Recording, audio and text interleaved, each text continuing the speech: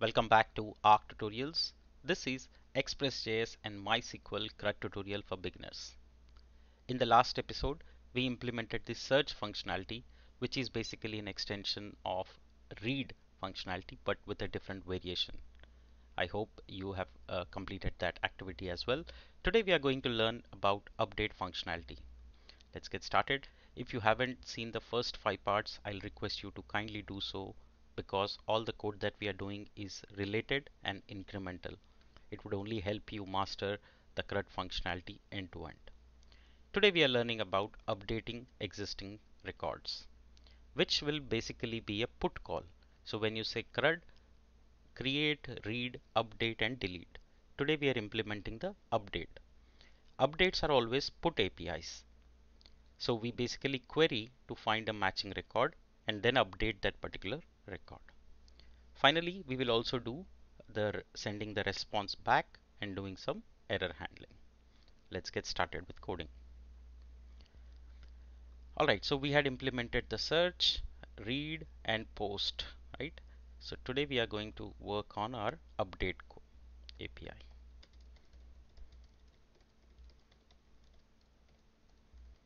Alright, so update are always put calls. Now here we'll pass the URL that we want. So I'm going to say ticket/update. Okay. So it's a good idea to always have a unique one.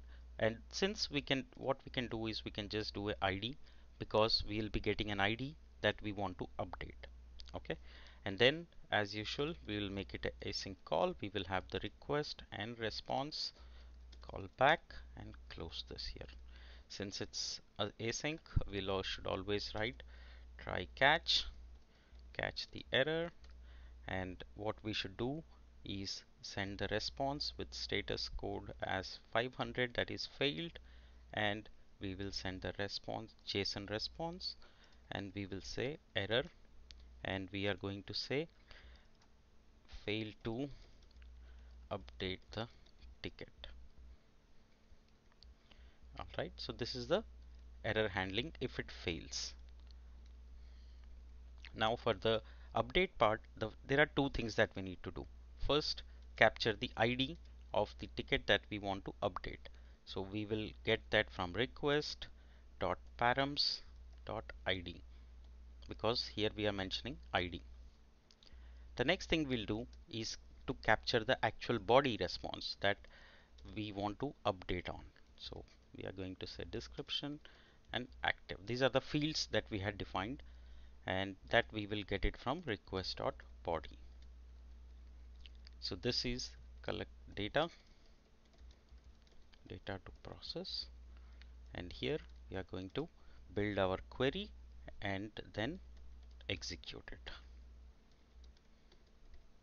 So to build our query, we are going to say constant SQL. So the query that is used for updating is update table set column values. That's the syntax for the SQL query. So we are going to say update tickets table, and we are going to set title, that is the title, equal to question mark comma followed by the next column name, which is description, followed by the value, which is question mark because we are updating it in our query promise method, and we are going to say condition will say where id is equal to again question because we are going to pass it as a values. And what are the values that we just collected here? These are the values. Again, you can add the conditions to validate and check if the data was there, whether it is empty, etc., etc. The same routine will follow. Now here you're going to execute it and say const results equal to await query promise, and the first is the SQL and then followed by the values, right? So you can pass the values here in the array. So same description and active. Okay, so now this will give you the result back. here we can do the condition check and say if result dot affected rows. Now affected rows is nothing but it's a inbuilt one. If the row was affected, that means it was updated. If it was not, that means it was not updated. So we are going to say send 404 if it was not updated and JSON data, and here we are going to say error and say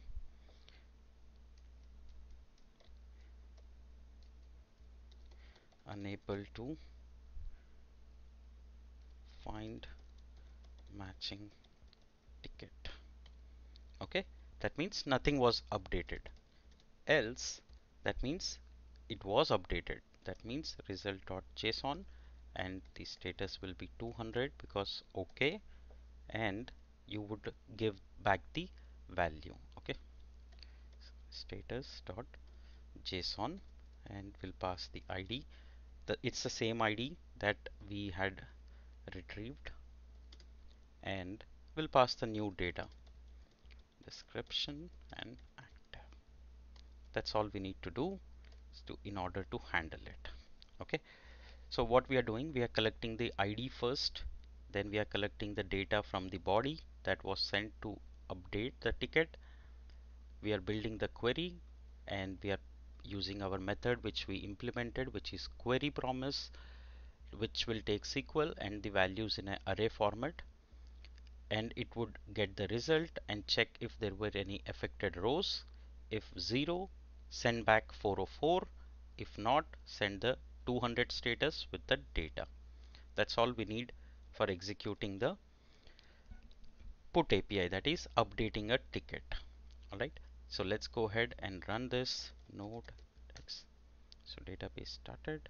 Now here it's a put call because it's an update, and we are going to pass an ID and say 2, and here say updating second record.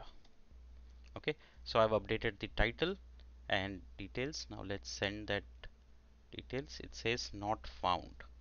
Okay, so it's saying not found. Let's see why, if there was anything that triggered that. Okay, headers already sent is the error I'm getting. See, cannot set headers once it is already sent.